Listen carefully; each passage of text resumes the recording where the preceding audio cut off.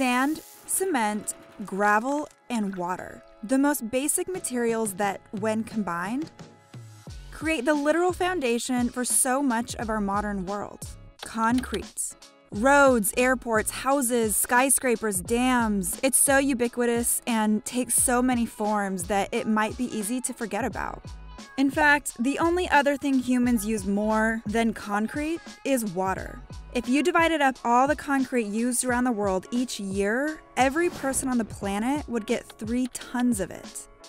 And people just completely take concrete and cement for granted. You know, I mean, when was the last time you paid attention? Now, see, I'm going to make it so that you're going to be tortured by this now. Every time you look down where you're walking, you're going to see concrete. You'll see it on the walls. It is everywhere. Globally, cement production has increased more than 30-fold since 1950, and China consumed more concrete than the US did during the entire 20th century. Concrete has given rise to modern life, but now there is increasing pressure to change the way we use and make concrete. As cities warm and flood, as biodiversity is reduced, and as water becomes more scarce worldwide, part of the blame is increasingly placed on concrete, the seemingly invisible foundation for our world. Let's first get this point out of the way. Just saying concrete is bad is too simple, right? We actually really need it. We really need to achieve sustainability, like eliminating poverty, improving our cities, improving our infrastructure. Concrete is part of that. The ancient Romans are believed to be the first people to use concrete in their structures. Yet the recipe was lost. Attempts to recreate a version of what the Romans made were not successful until much later. While a man named Joseph Aspdin patented what was called Portland cement in 1824, it was his son, William, who would revolutionize the strength of that cement by adding clinker, or burnt rocks of limestone and clay, to the process in 1843. Cement, which is often mistaken for the same thing as concrete, is actually the necessary ingredient that binds concrete together. It is this cement that has binded the world's concrete for the last 200 years. The US especially took advantage of this material during the population boom after World War II. Yet today, as that infrastructure begins to crumble, there remains no other material that could replace the need for concrete. According to the United Nations, by 2050, about 70% of the world's population is expected to live in urban areas, and over 60% of the land projected to become urban by 2030 is yet to be built. If everyone around the world used the same level of concrete we have here in the developed world, that's literally not sustainable. The negative effects of our concrete addiction can be seen throughout every stage of concrete's life cycle. Concrete, if you remember, is basically just gravel, water, cement, and sand. But the world is actually running out of sand. 200 tons of sand go into building a new house, while a hospital requires 3,000 tons. And a mile of highways uses 15,000 tons of sand. The world is just gobbling up more sand than the Earth can create. And concrete is a major consumer. It's also using more water than the Earth can provide. In 2012, 9% of the total global water distribution went towards the creation of concrete.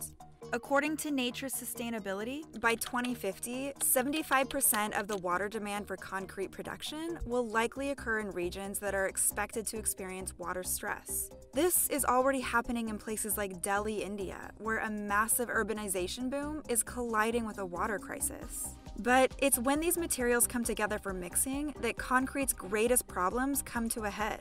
The ingredients are poured into a rotating kiln, which heats to over 2,600 degrees Fahrenheit. This process is what creates clinker, which is then crushed up and becomes the binding element when cured with water.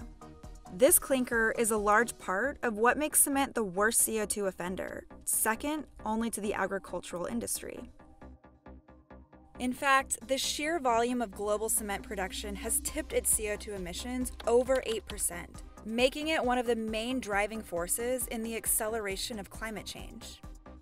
If cement were a country, it would rank third in CO2 emissions behind only the US and China. Problems with concrete persist even after it's cured and crafted into our many beloved, sprawling cities. The entire world is warming, but cities are heating up at an alarming rate. For example, the temperature in a paved city with more than 1 million people can rise by as much as 22 degrees Fahrenheit. It's called the urban heat island effect, which leads to issues with human health, water quality, but also elevated emissions of greenhouse gases as humans consume more energy to cool down. Covering our cities with concrete and pavement can also lead to increased urban flooding. Without raw earth for rainwater to soak into, and with increasing temperatures, flooding will only get worse. This is what scientists say contributed to the severity of Hurricane Harvey in Houston in 2017. To add insult to injury, concrete begins to crumble at some point, and all that rock has to go somewhere. In 2014, over 500 million tons of construction debris was created, and 70% of that was concrete. And it often ends up clogging our landfills. There is no silver bullet for fixing the issues that concrete and its demands have brought upon the world.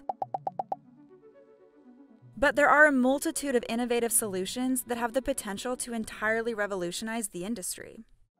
What's so great about cement and concrete, there really aren't any other materials that are so ubiquitous. That's what makes it a unique solution to the climate challenge, because you can have broad impact.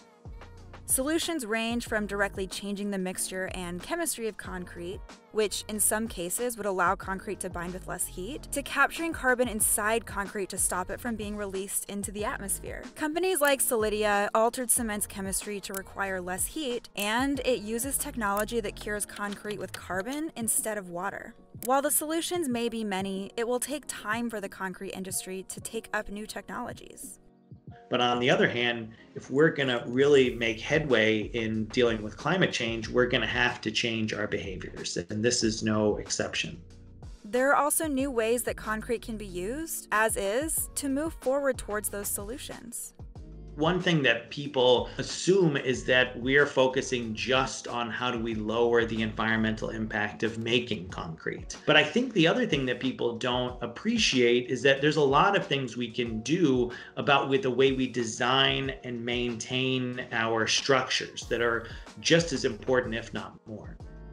Designing structures to last longer, even throughout natural disasters, can greatly reduce concrete's climate impact. Creating permeable pavement where water can soak through to the ground decreases the risk of urban flooding.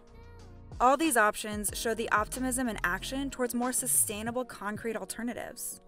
In fact, the last 20 years has seen an 18% drop in carbon dioxide intensity per ton of cement. But there remains much more to do as global CO2 emissions continue to climb. We are going to need to show decision makers that we value that long-term perspective. Concrete has propelled humanity towards better economies and better health, but it's also careening fast towards doing irreparable damage to the planet. I understand the risk aversion, but we don't have the time or luxury of not making changes in the way that we do construction. We need people to be aware of this and then start asking for it. Thanks for watching. Don't forget to click subscribe and check out the links below if you want to know more about concrete's impact on our world.